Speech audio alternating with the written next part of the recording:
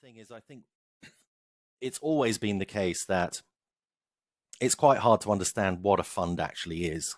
And I think there's a lot of jargon around it. And unfortunately, marketing departments are getting very good at using buzzwords to do with ESG impact. They use DNA too much as well. And actually, the definitions of these things are morphing around. So I think we've just got to use plain English where we can. We avoid these areas of the market. We're trying to gain exposure to companies that do X, Y, and Z, these particular themes. And, this is what we're asking companies to do. And, how we've voted and what we're asking companies to do is all very transparent. I think transparency and ensuring people can see everything in the fund is a way someone can sanity check it and work out whether it's right for them. I think that's the way forward. Yeah.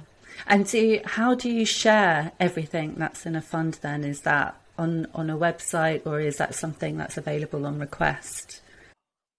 Well, what we do is we have a sustainability and impact report, and it has the sort of sustainability and characteristics that are related to that. But at the end, there's a list of all the companies that are in there alphabetically. It's on our website and anyone can see it. I think that it's a bit of a red flag if you want to invest in a sustainable or more impactful way.